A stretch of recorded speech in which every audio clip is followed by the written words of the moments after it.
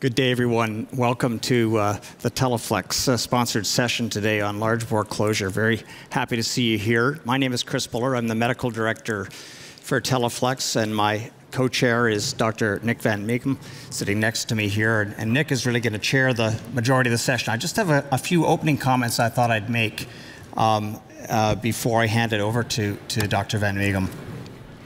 Just to set the table really for the discussion, I was reflecting back on how far we've come in TAVI, and in particular with large bore closure, since I was first involved in TAVIs more than 15 years ago. At the time, we had a large bore complication rate, major complication rate, in excess of 10%. And that was in the context of doing 20% of our patients through alternate access, taking out the highest risk 20% and yet having more than 10% major complications. So what's changed since then? You know, obviously the devices are in part the subject for today, but I thought to place it in context, what has changed at the mega level, of course, is that patients are getting younger, average age is dropping, average complexity is dropping, the sheaths are getting smaller, of course, and the number of cases being done by each individual operator is going up sharply, particularly in the last 5 years, I think. And so the level of experience is much deeper. From an imaging standpoint, we didn't do CT imaging of the iliofemoral artery system early on in TAVI. Now it's routine. And not just doing the procedure, but understanding how to interpret those images. The level of sophistication there has gone way up. The use of ultrasound for access is way up. And then procedurally, of course, there's the use of protamine. There's the use of post-closure imaging, whether it be with ultrasound or with contralateral imaging. There is the skill level and the familiarity with individual devices, as well as the devices themselves. So that's the context for today's discussion. Nick, I'll hand it over to you now, and I look forward to hearing the speakers. Yes, and I would also want to encourage the participants to be proactive and interact with us. Whenever there are questions, you can use the chat master. You can also come to the microphone, and we'll be very happy to get and discuss the questions. Okay, so I will start by giving an overview of the randomized controlled trial data on large bore closure devices, and then we'll dive into more specifics, tips and tricks, and also experiences with Stefan and Magnus, who are high volume users of large bore closure devices. So starting off, if the microphone, yeah. So we're going to start off with these randomized controlled data, and these are my conflicts. So once a benchmark, this is the control study. This was a registry, a retrospective registry, where they collected all suture-based closures of large bore access with either Pro Styles or ProClose Pro Glides or Pro Stars. And they compared both technologies. Basically, the Pro Glides seem to be better in this multi-center registry than the Pro Star, but look at the vascular complication rate. Any vascular complication rate was 20%. And also of interest, the use of stenting was 5%. The use of bailout surgery was also 2%. So we can use that as a benchmark and to help interpret the data that we get now from randomized controlled trials. There is also a large meta-analysis on the use of MANTA. And as a matter of fact, MANTA is probably the best studied large bore closure device on the market. We have 3 larger registries, prospective registries. And if we pool the data, we end up with almost 900 patients. The time to hemostasis was quite short, only half a minute. Major vascular complication rate around 4%. Minor vascular complication rate, again, less than 5%. So if you compare that with the benchmark of suture-based closure, that is definitely less than 20%. Bailout surgery or covered stenting was required in 3.6%. A number that is more or less reflective of what was reported in the control. And operator experience was not associated with access complications in those registries. And that is important because it attests to the ease of adoption of this technology.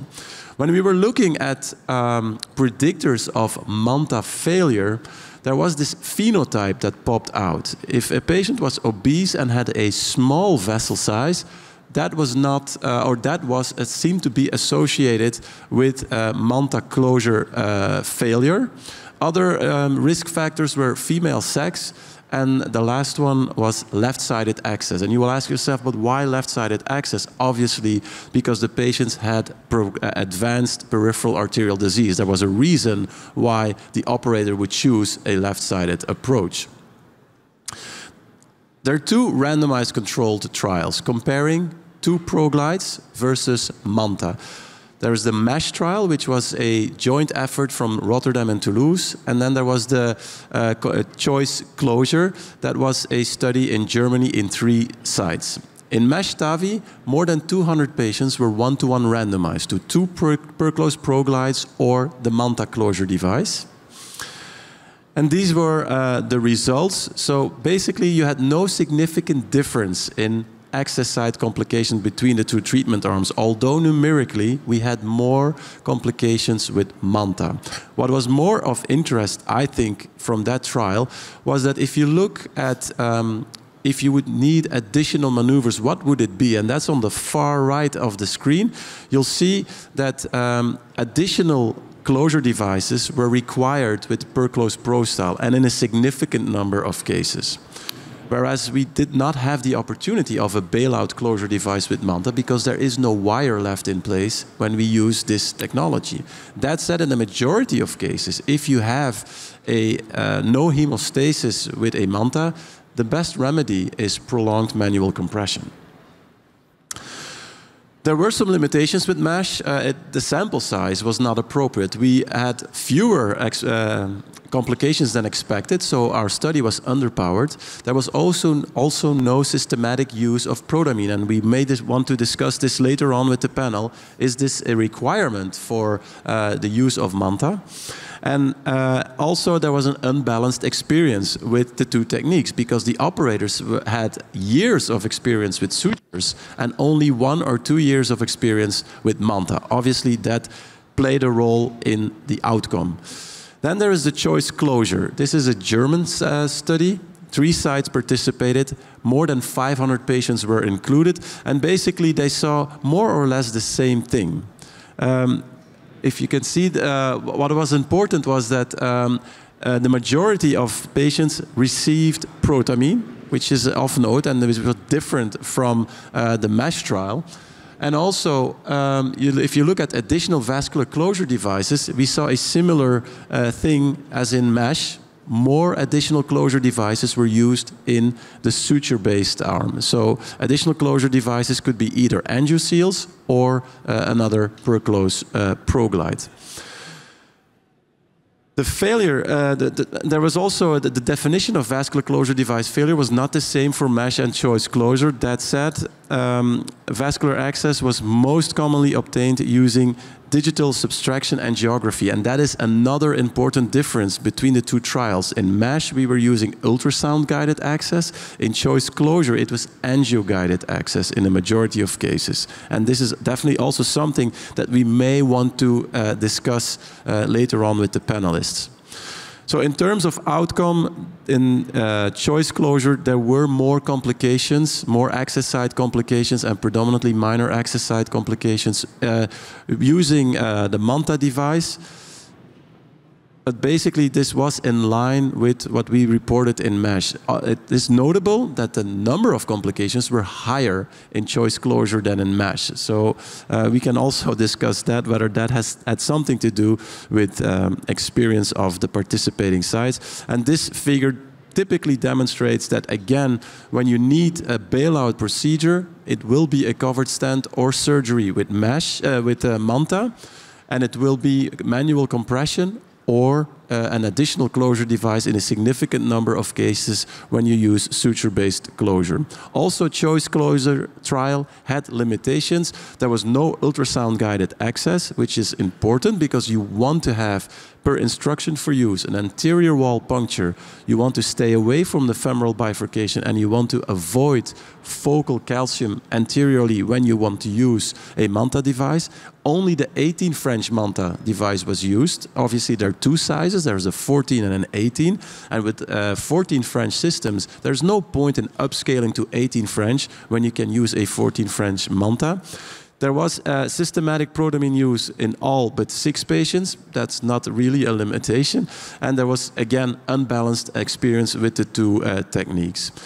In terms of device failure, again, you can imagine that with sutures, the typical way of failure is that you tear the sutures or the sutures will not reach to the arteriotomy, whereas with the MANTA, you may lose the contact of the collagen with the vessel or the anchor on the inside may not reach to the arteriotomy side. And obviously, the bailout maneuvers are different because you have a safety wire with sutures and not no safety wire with the MANTA. I think an important lesson learned with, from the MESH trial and also from choice closure is that the puncture technique needs to be optimized. And you no longer just want to be under the epigastric artery and above the bifurcation.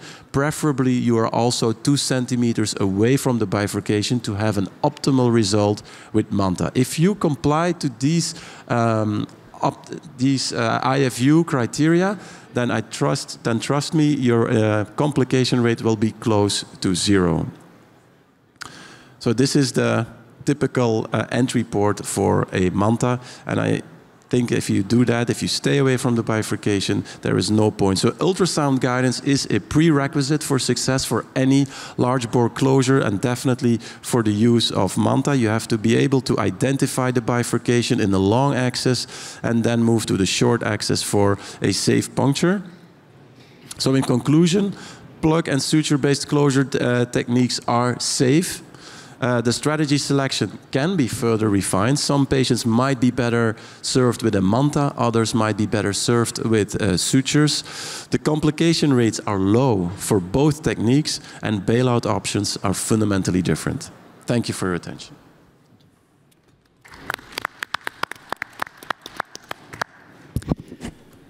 Would you like to introduce our next speaker? Yes, sure. Yeah. So, shall we continue immediately and then leave the discussion for afterwards? I think so, yeah. Okay, so then now we're going to move to basically the experience from Karolinska. And Magnus, I suggest that you also take the microphone and do your presentation under the spotlight. Yeah. So Magnus Sætergren is going to present his experience in 1,000 consecutive MANTA patients. Yeah, okay, so thank you. Yeah, so we've seen the randomized control data. So what I'm going to present to you is a 1,000 consecutive unselected experience from a single center in Stockholm, Sweden. So these are my conflicts. So these were the setups. So we included in this study all TAVR procedures that were performed at Karolinska between May 2017 and September 2020. And that comprised of 1,048 patients. 48 patients were excluded from the analysis, mainly due to non-femoral access. So major vascular complications in these 1,000 patients occurred in 4.2% of the cases. So this is a true all-comer study. It's 1,000 unselected consecutive patients. No other closure device was used during this study period. And during this study period, we had a 97% transfemoral access. So if you look at the patient characteristics, and I've divided it up here. So on the left-hand side, you see the patients without major vascular complication, and on the right-hand side, the patients with major vascular complication. And as you can see, these are the typical TAVR patients that we still see in our practice today, and there are actually no differences in the baseline characteristics in these patients. So we don't see predominantly females, for example, in this analysis. So if we then go back and check on vessel size, so the vessel sizes did actually also not significantly differ between the complication and non-complication group. There was a trend towards a little bit of a larger sheets being used in the complication group. And if you combine these two into a ratio, a sheet outer diameter to femoral artery inner diameter ratio, there is actually a significant larger ratio in the group with complication. Again, vessel anatomy, calcification, so skin to artery depth and also the high femoral bifurcations did not influence the outcome. There was a trend towards more anterior femoral artery calcifications in the complication group, and this trend was a little bit stronger if you look at the patients that had both anterior and posterior femoral artery calcifications. However, this did not reach statistical significance. So what about preoperative antithrombotic treatment? So there were actually absolutely no difference between the two groups, no matter if you were on NOAC or warfarin or aspirin. Basically the same outcomes. Not even if we look at the patients with an INR above 1.5, could we see an increase of complications. So what were then the type of complications that we saw in this registry? It's basically very similar to what you have seen in the randomized controlled trials. So the most common vascular complications that we saw was a need for a covered stent due to bleeding. At the beginning of the study, we could see that more of the complications were treated with surgical treatment, so we have quite a bit of that as well in our complications. However, as the study progressed, more and more of the complications were actually treated percutaneously, and now in our practice it's very, very rare that we call the surgeons to fix our complication. We had one case of embolization of the device. So outcomes. So there were in the group of complications, there was an increased need for transfusion. So we had an increase of drop in hemoglobin, and this also translated to an extra day in the hospital, basically, so 3 compared to 2 days mean hospital stays. But more importantly, we could actually see no increase in 30-day mortality in the group with vascular complication, actually 0 in this analysis. Learning curve. We heard also from the randomized controlled trial that it's probably a quite short learning curve with the device, and we could also show this. If we analyzed our first 100 MANTA device procedures at our centers, there were actually no increase in complications. And also if we analyzed the 5 individual operators, their first 20 cases, we could also not see an increase in vascular complications, so indicating that there is a short learning curve with the device. So to conclude, so in this 1,000 consecutive completely unselected cohort of patients undergoing transfemoral TAVR, we could show that the MANTA device is safe and effective, and also the majority of the complications were bleedings and occlusions that could be treated percutaneously in the cath lab. The only independent predictor for vascular complications were sheet to outer diameter to femoral artery inner diameter ratio. And also there were no increased 30-day mortality in patients with major vascular complications. And finally, this study indicates that the device is easy to use and also a short learning curve. Thank you very much.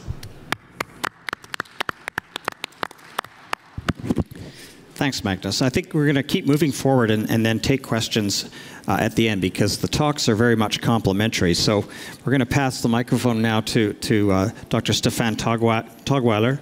Stefan, you've had an interesting experience with closure, with sequential publications that were quite different from one another. So we're looking forward to hearing your experience. Thank you very much, Chris. And I will have some similar outcomes than my previous speakers, but also some different. And the topic is why my experience differs from choice closure. These are my disclosures. So we have already seen from Nicolas the choice closure study. It was a randomized study, so it's always good to have randomized data available. Randomizing 516 TAVI patients undergoing transfemoral TAVI to either a plug or a suture-based closure, so the MANTA or the ProGlide.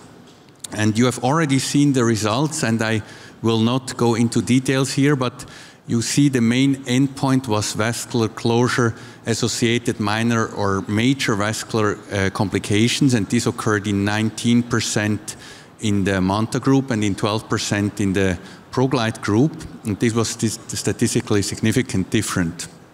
So, as you also can see, that most of these complications were minor vascular complications, and in fact, the assessment of the groin was quite rigorous, and that's why we see slightly higher complication rates in this trial with both devices than we usually see in other trials. Now, also the minimal femoral artery diameter was 7.8 plus minus 1.6. That means that about a quarter or a sixth of patients actually have a minimal artery diameter of 6 millimeters or less. And we have severe calcification in 30% of patients. Now the plus is certainly this is a randomized trial. It's quite a large number of patients. There are all comers. They included a lot of patients, and these are experienced large volume centers. So I think they did a good job.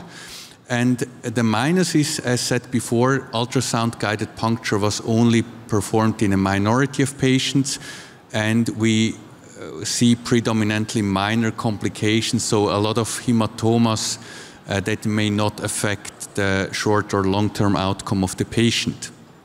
Now, I show you our experience in Lucerne, and we have used the MANTA close to 500 times now. And when I use a device, I want to know, do I use it the right way? Do I use it the best way?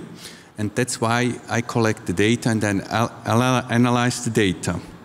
And so the first thing I want to show you, and we have also seen this before, is the time to hemostasis. So with the MANTA, we have almost 80% of patients with immediate hemostasis, as opposed to 34% with the ProGlide. And then within 5 minutes, we have more than 90% of patients with hemostasis, as opposed to about 80% with the ProGlide. So the rate of immediate hemostasis, and you will see this if you use the device, is much, much higher with the MANTA. Of course, we also had complications, and as said, we have almost 500 MANTA implants now. In Lucerne, we also do almost 100% TF. So really, we aim for 100%, and we use the MANTA in 85% of cases, so not 100. The good thing is we have a registry which is also clinical event committee adjudicated, so these are good data. And this is our overall experience from the first MANTA to the last MANTA, and we see that we have a major vascular complication rate of 4%, a minor of 3%, and 93% have no complication. Now, what is different to the previous presentation by you, Magnus, we actually did have a learning curve. And this is our learning curve. Oops, sorry. Yeah. Yeah, so when we started 2018, and you can see in the first year we had actually a few complications, and then already 2019 it was much better, and now we're consistently at the complication rate, overall complication rate of 4%, and that's exactly what we have seen before, and what we have also seen in the study. So why did we have the learning curve? What happened with these patients? And we have summarized this in a publication, and if you start with the MANTA, I would recommend that you read it, because it shows some complications that can happen and that we also experienced. So A shows a perfect puncture and a perfect closure. It's away from the bifurcation and away from the inguinal ligament. In B, you can see a narrow artery that is calcified. Now, the toggle of the MANTA is about 6 millimeters wide, and you can imagine if your artery is only 5 or 4 millimeters and it calcifies, the toggle can actually get stuck when you pull it back. And then you have elevation of the toggle, you have usually immediate thrombus formation, and it's extremely hard to open it percutaneously, if not impossible. Usually you have to call the surgeon. So that's why we actually don't use the MANTA if we have a very small artery that is calcified at the puncture site. Then we do go with ProGlides. In C, you have a puncture that looks sort of okay, but it's close to the dense inguinal ligament. And here, if you bring down the plug, it can actually interact with the it can prevent complete deposition, and you can still have retroperitoneal bleeding because the inguinal ligament is not sealing perfectly with the artery. The blood can actually go under the ligament, and although your puncture is lower than the inguinal ligament, you can still have retroperitoneal bleeding. And then in D, you see pseudoaneurysm formation. You may not notice this. It's because the plug is not completely pushed down. The patient may be fine because your puncture channel is sealed, but once the patient ambulates, you can have delayed, actually quite severe bleeding. So these were some of the complications that we have and that we learned from. And now, when we look at our further experience, so the first 100 patients, we had it, in total, you can see here 11% complication, 11 complications. With the second 100, we had 2 complications. So from 11 to 2, how did we improve? We paid more attention with our puncture. We really aimed for a puncture exactly in the middle. We did not puncture too low, we did not puncture too high, and we avoided patients with a very calcified small iliofemoral anatomy, especially the common femoral anatomy. And with that, we were able to reduce the complication rate to 2% with the next 100 patients, so a dramatic improvement. So in summary, we have to understand the MANTA closure and, of course, the choice closure trial, which is a great trial. Precise ultrasounded puncture is very much important. It's probably more important with the MANTA than with the ProGlides. And I would still recommend that you check the height of the puncture with fluoro. You can see the femoral head also with the ultrasound, but I still recommend to check the height because especially if you're starting with ultrasound-guided puncture, it's actually easy to be too high with your puncture because you want to see your needle in the ultrasound and people are tending to puncture quite high. And then we have to keep away, as Nicolas has shown in his initial slides, from the femoral bifurcation and the inguinal ligament. So the sweet spot is sometimes quite narrow. And we probably should avoid small arteries. Yes, you can do it. Magnus, you have shown you have done all comers. It's possible, but I would still recommend if you have a very small anatomy, like a 4 millimeter artery that is calcified, then I would not use the device. And it's very important to know the possible complications that can happen. Don't be afraid of the possible complications because usually you can still treat the patient, but you cannot use the same wire once you have inserted the MANTA. So you have to go either ipsilateral with a new puncture or you have to go contralateral. But overall, we are very convinced of the device. I really like the fast hemostasis, but you have to know how to use it and when to use it. Thank you very much. Excellent talk. I hope you all agree that the 3 talks were quite complementary. I think there is quite some consistency in the data, but also in the interpretation of the data. And I think one of the main highlights is that we can now come up with best practices. So if we just focus on best practices, Magnus, in your opinion, how do we need to obtain access? Is it fluoro-guided? Is it ultrasound-guided? Is it just manual palpation? What do you think is the recommendation? Well, I mean, honestly, I think the poke and hope technique is not a part of TAVR in 2022. This should be gone. I mean,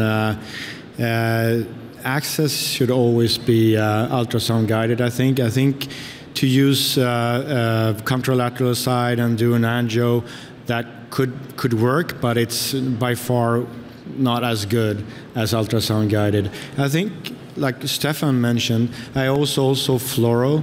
I double check my puncture site on fluoro as well to make sure I'm actually at the femoral head. Because I think, again, although I've been doing this for many years now, I sometimes actually make mistakes. So I think this is a good to double check. But ultrasound guided puncture should be the way to go, especially for MANTA, but I think for all accesses today in the cath lab. And it is important what you say. We all make mistakes, and sometimes we do need to make adjustments. And I think in that regard, it might be very wise to confirm your puncture also using fluoroscopy. I must say I don't do it routinely, so I do routinely ultrasound-guided access. In obese patients, I will make systematically an angio after I got access, just to make sure that I am away from the bifurcation and also that I am really covering the anterior wall, that I don't have a sidewall stick.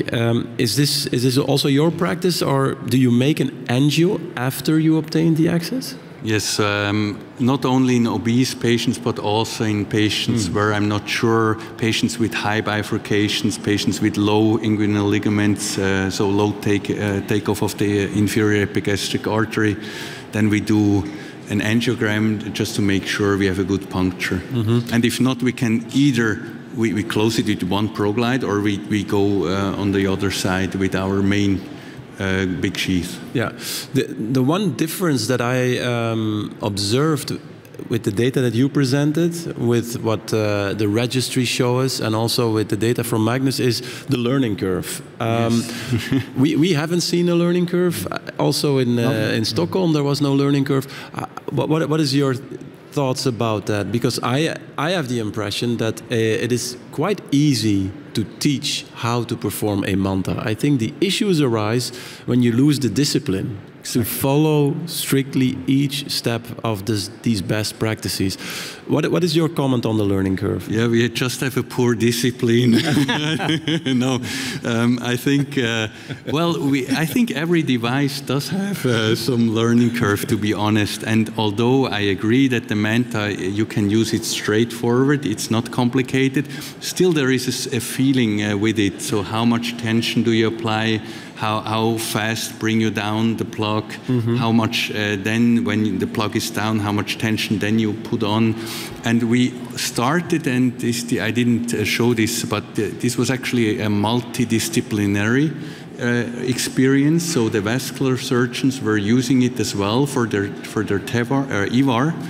And they actually sometimes use two MANTA because they have one very large and one smaller access. And so we collected data from about 7 operators.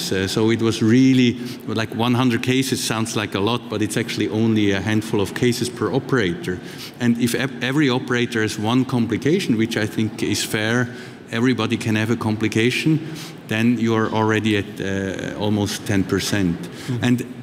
And really, this meticulous analysis of the complication helped us to understand where and how does it happen, and helped us to improve with the next 100 patients to 2%, which I think is really a good achievement. Yeah, definitely. Yeah. And I would also maybe mention that I know that also from colleagues, they have had complications with the MANTA, and it doesn't mean that they're bad operators. I think everybody can have, even very experienced people have complications, otherwise you're just not doing enough TAVI. Yeah. A major adjustment that we made later on in our experience was the systematic use of protamine. So in the beginning we definitely did not do that because we were afraid of complications such as stent thrombosis in patients who had recent stents or other kind of thromboembolic phenomena. But that really has changed. So now in my site, we will use protamine in all our cases. Is that the same what you do? We made the same. Actually, in this registry, the majority of patients did not receive protamine, but we have made the same experience. So we also now using protamine in 100%, I mean, almost 100% of the cases. Stefan, a question about your predictors of complications.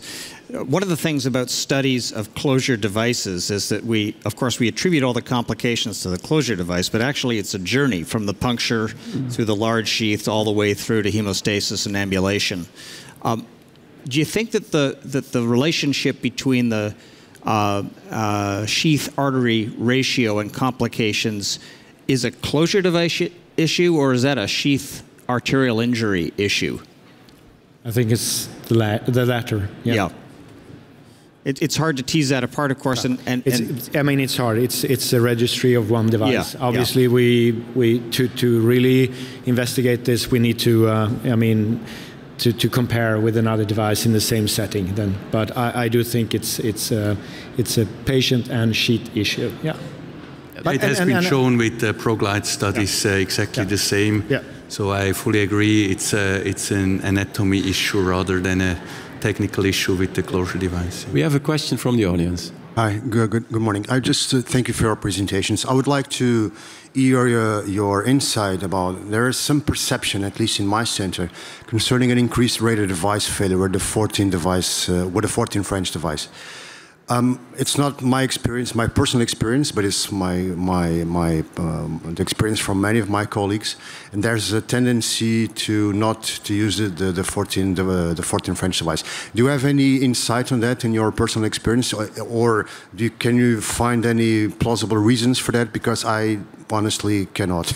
So my first question to you then would be, what kind of TAVR design do you use? Do you use Sapiens? Do you use Evolutes? And we use basically all the platforms in the market. But when we use smaller devices, it's counterintuitive to go to an to do an upsize in the closure device, to use the 18 instead of using a 14. No, for sure. But do you use Sapiens and you use Accurates? Yes, we do. Okay, so then you need to upsize, because a 14 French E-sheet is not 14 French, and a 14 French I-sleeve is not 14 French. So they are bigger, so you need to use an 18 French. Yes, but even for devices that use smaller sheets, so that's. So then that is not. Do you guys use the 14 French? Yeah, so I use 14 French for all my Evolute closures and for Impella sheet closures. Then I would use 14s. Yeah, we do exactly the same, except of course the 34 Evolute, which is an 80 French closure device. Yeah, I have the same experience as well. But it's important to stress that although you have a sheet that says 14 French, it doesn't mean that you can use the 14 French MANTA. Yeah. But these expandable sheets, they create bigger holes. Yeah, and we could see in our registry, actually, I didn't show that, but you could see we had actually significant or almost significant more complications in our balloon expandable experience. And the reason for this is that we only use the 29 Sapien, which we all know is the largest valve going in there. Although it goes in a 16 French, the hole becomes big. Yeah. When you look at the data in aggregate and analyze only the cases that were done on label, with 14 for the appropriate sheaths and 18 for the appropriate sheaths, the complication rates are actually slightly lower in the 14 group, as you would expect, with a slightly smaller hole, with no paradoxical excess of complications, as you're suggesting. So I think it may be specific to the operators, small numbers. It's not seen in the larger data sets. You know, it's also striking that we've seen 3 to 4% major complication rates across the board in the randomized controlled trials, in our joint efforts also. And that triggered apparently also a participant in the audience, because there was a suggestion, what if we would use a 014 coronary wire as a bailout access? Would that be helpful? Well, I'm interested in what you would think about that. I have a relatively strong opinion on that, but I would be interested to. Well, I mean, this is maybe one of the drawbacks then with the device, obviously, is that you cannot re-access the way it's designed today. And I think, I think that it would be interesting to see whether there would be a possibility to maybe add another device in situations where you have have a bleeding, because we also see that the majority of the complications are actually bleeding. So stent because of bleeding is all the studies by far the most common complication. So what is your take, Stefan, on the use of this coronary wire? Yeah, my take is that you go either contralateral or you do a second puncture ipsilateral. Yeah, so I agree. I think the issue with a wire through the collagen, because the collagen will be around, if you would try to use that wire to advance a bailout ProGlide or AngioSeal, you obviously risk to push in the collagen, and you will create serious issues if the collagen enters the vessel. So I would recommend not to do that. Chris, do you have any comments on that? I have to be very careful what I say here, of course. It's all off-label, of course, what we're talking about here. I'm concerned about what you're concerned about, and I'm also concerned in the reports of using a buddy wire beside, which has the capacity to displace the foot. So I think, yeah, when and until we have a true over-the-wire collagen foot system, that the contralateral approach or second ipsilateral puncture is the appropriate bailout. Can I ask a question to all three of you? Because a short one, but because we are at the end of the... Perfect. So protamine in every patient, even if you have a fresh coronary stent, yes or no? Yes. Yes. When you want to use MANTA, yes. I don't know. I don't know either. I give protamine to my CTOs with 6 or 7 new stents. Okay. 100 consecutive without a problem. But you know, there are also other closure devices to be used if you are afraid of protamine. Yeah. So, I would maybe use it if I see I have a oozing, a bleeding. But I would not use it up front. Okay. I don't think so. All right. Will you do the closure of the session? I will. Thank you very much to the faculty. Thank you for being here. Enjoyed it very much, and look forward to seeing you all at the end. I think it's great that we almost close out PCR London Valves with a closure session. Thank you very much. Bye-bye. Thank you.